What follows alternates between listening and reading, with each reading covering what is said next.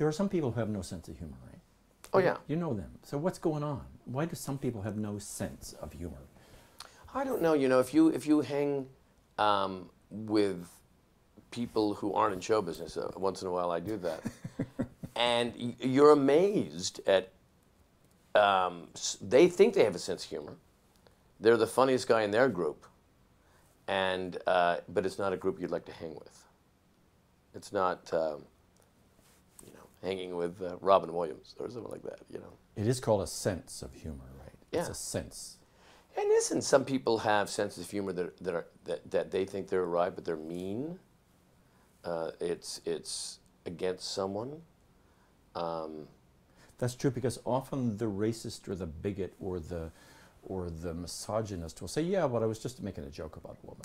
They will say that was a joke. And you go, no, no, that wasn't a joke. That David was Steinberg once told me that he was years ago at a party at Johnny Carson's house, and he said that everyone was famous. It was like 5 tables, you know, and at their table was Don Rickles, and Don Rickles was being so funny and insulting everyone, but in that kind of loving way that he could get away with it.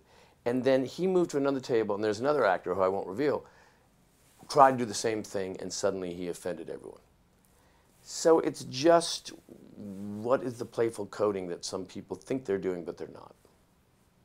So a lot of this is organic. A lot of that is instinctive. A lot of that is just DNA. And a lot of it is influence. So you think the great comics were just born that way? I think that of all things, the hardest thing to teach someone is to be funny.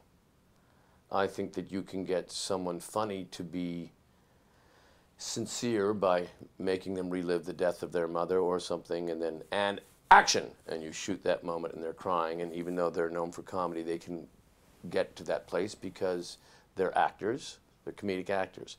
But if you try to take Sean Penn and turn him into one of America's clowns, it will be a very hard yeah, but you even saying that, Martin, is funny, right? So you pull the reality like that, and in that kind of crevasse was observation, insight, and truth.